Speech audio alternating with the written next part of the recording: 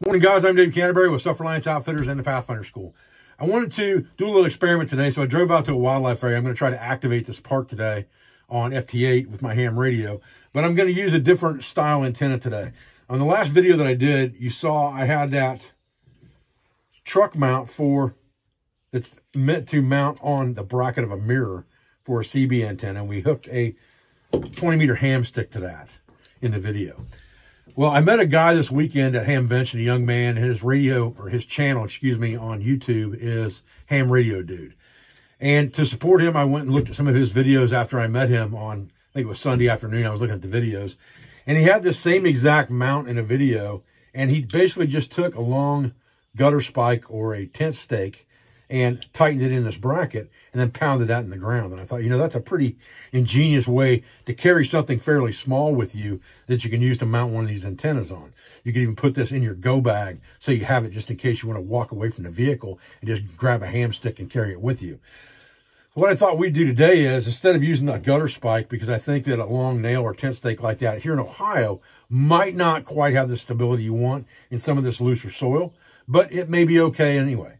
But I thought what we would do is we'd do a little bushcrafty thing, and we would make a wooden stake and attach it to a longer wooden stake, something about 2.5 feet long. Drive that in the ground and put our antenna mount on that directly, and then hook an antenna up to this dude, put a counterpoise on it, see what kind of SWR we can get, see if we can activate this park.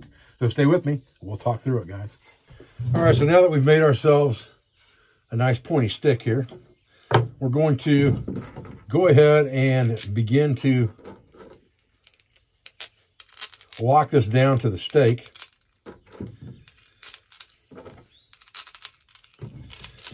And I want to drop this thing down just a little bit so that there's no chance of me hitting this SR239 connector when I'm pounding the stake in. So I'm going to drop it just a little bit below everything.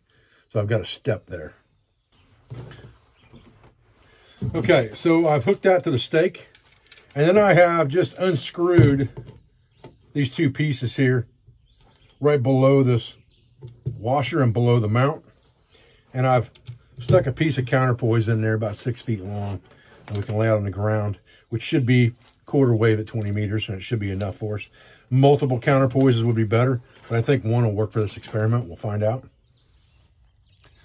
Okay, so we've pounded that dude in on our wooden stake, hooked a piece of coax to it, going back to the truck, to our radio, and we've got a counterpoise laid out on the ground off in that direction, and we've got our 20-meter ham stick on here. Let's see what happens.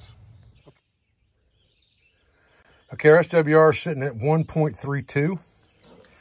And so what I did was I took that piece that I'd pre-cut off, and I put a piece, I just attached a strip wire to the mount there for ground, and I attached that to a large spool of counterpoise wire and just started reeling it out a little at a time, unfolding it one layer at a time and going back and checking the SWR meter until I got below 1.5.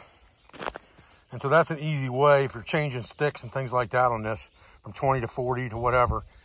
You can just carry a larger roll of counterpoise and go with that. Now, what I'll probably do is make a permanent connection right there of some kind where I can just screw an eye connection on there and solder it together so that I can just stick it on there and then roll the counterpoise out from that and not have to worry about wrapping wire around the screw. And one thing I did do is I put a piece of orange electrical tape right there at the spot where that counterpoise is perfect on that 20-meter stick. So the next time I just need to roll it out to that orange, drop the wad there, and go. All right, I tried to wipe some of the dirt off the screen. I am outdoors, guys, so my stuff gets dirty.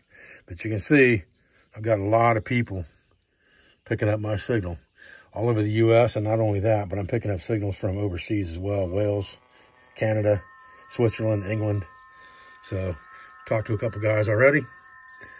This antenna setup's killing it. Okay, guys. Well, we didn't get enough contacts to activate the park before I have to leave here. But we did get 4 or 5 contacts, something like that. And saw a lot of people. Signal report looked really, really good. People seeing that we're out here. So I think we're getting pretty good propagation off an antenna that may not be optimal as far as ham radio goes. But again, when you're talking digital modes, you've got that ability to squeeze in there with very low wattage and not a great signal and get to people that you wouldn't normally get to trying to talk voice. And that would work the same as far as Vera and things like that, where you can actually send digital emails, digital messages. All of that stuff would work with an antenna like this. As long as you get your SWR right, get in a good location, I think it's a good bet. We're going to take it out to the school. We're going to try it in a different location on high. All right, so down here at the school classroom area, I just stuck a stake in a stump over there and attached that antenna to it. Just a metal stake. Same counterpoise, same length to the orange. SWR 1.53. Look at this, man. I'm popping it all over the world right now. But you can see that 20-meter antenna is busting it from this clearing right here at the school. Just on that little versatile $10 mount with a ham stick.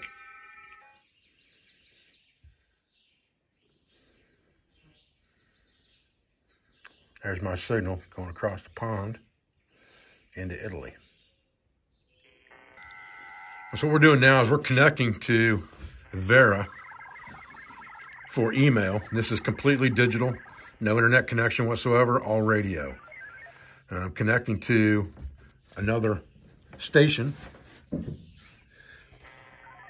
to check my email in WinLink. Again, no internet required.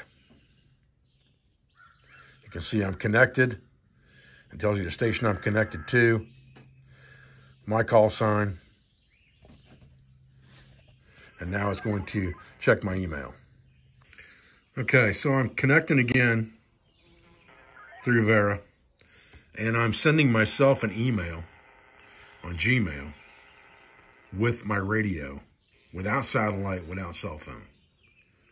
So it looks like we're connected again, and the email should be sending. So we'll close this screen, open the WinLink screen, so you can see that.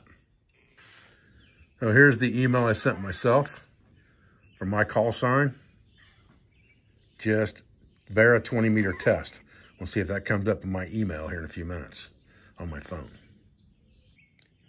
It says it is currently sending that message. And when it disconnects, we'll check our email.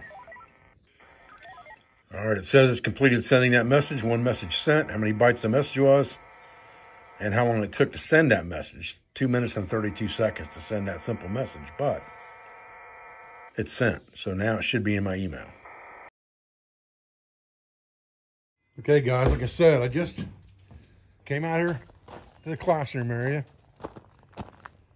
punched that thing down into a stump hole, ran the counterpoise out right to the orange marker. SWR was good. Started transmitting digital, and even sent an email to myself through Vera with no internet, no satellites, with a simple antenna like this. Again, that's a $10 mount, a piece of steel I had in the forge, so that didn't cost me much. And then whatever that ham stick cost me when I bought it, I can't remember, and a piece of coax. And I can communicate worldwide and send email, text, all those types of things with this setup from anywhere.